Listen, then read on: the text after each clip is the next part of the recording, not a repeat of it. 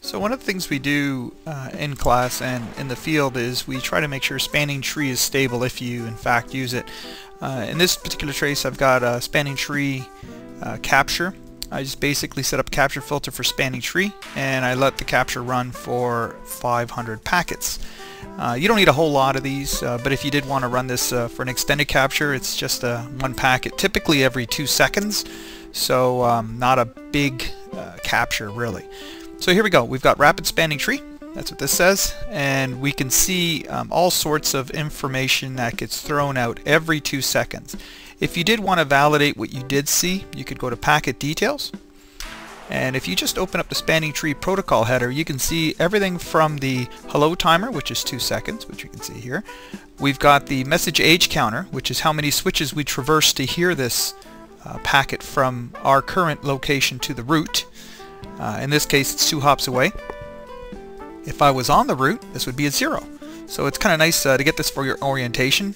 We can see things like route identifier, so who's in charge, and then obviously the bridge identifiers, the closest guy to the route that we hear. So this is good to hear, and then when we finally see one of these, you can just go through these and make sure that every 2 seconds. We've got all sorts of techniques to do that relatively quickly. One way is to just take this, throw it into Excel and graph it. The other way is within Wireshark itself. You can go to IO graphs. Let me just drag this guy back into here. And because they come out every 2 seconds and the interval here is every 1 second, this accounts for the 1 here, because again there's no 2 second interval, it's just a 1 second.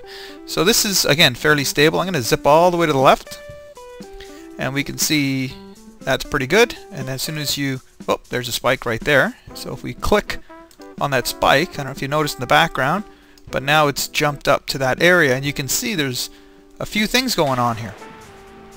Again, we're expecting every 2 seconds to hear from our root bridge saying hello, hello, hello. Well, all of a sudden here, the route's changing, as you can see. So this gets to be a fairly interesting exercise to go through, because you need to know a few things about your network. You need to know what is the root bridge MAC address, what is your route priority, and that sort of thing, because you can see here the switch closest to me is now advertising or telling me about a different route.